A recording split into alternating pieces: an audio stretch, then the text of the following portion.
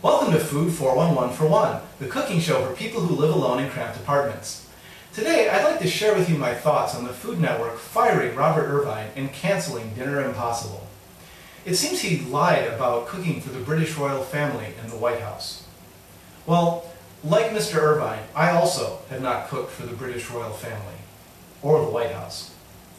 If I could have cooked for the White House, I would have picked the Jimmy Carter White House. I would have made peanut butter and jelly sandwiches for him. Because he was a peanut farmer and I was 10 years old at the time and that was my best recipe. Bill Clinton was famous for stopping at McDonald's while jogging. Maybe if I could have cooked for him, I could have made something healthy that would have prevented his subsequent open heart surgeries. A few years ago, George W. Bush passed out and scraped up his face after choking on a pretzel. If I could make something for President Bush, it would be more pretzels. Dry pretzels. Dry, hard, sharp pretzels. And no water anywhere within reach. To meet the high standards to which cooking show hosts are now held, I have some confessions of my own to make.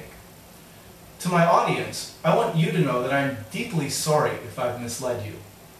To executives at the Food Network, I want you to know that I can lie just as well and keep a secret for just as long as Robert Irvine.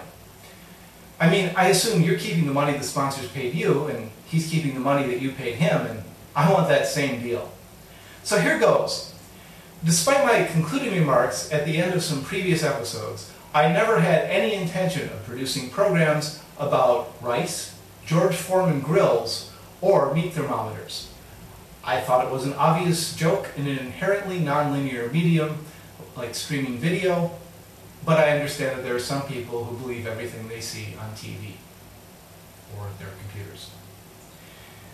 Also, the buttermilk that I tried to use in the waffle episode was truly rancid and smelly, but the green color came from food coloring. Please forgive my enthusiastic promotion of dairy freshness. Next time on Food 411 for One, well, that joke's ruined forever. Thank you, Robert Irvine. Whatever it is, I'll see you then. Well, I won't literally see you, it's just a figure of speech. Honesty sucks.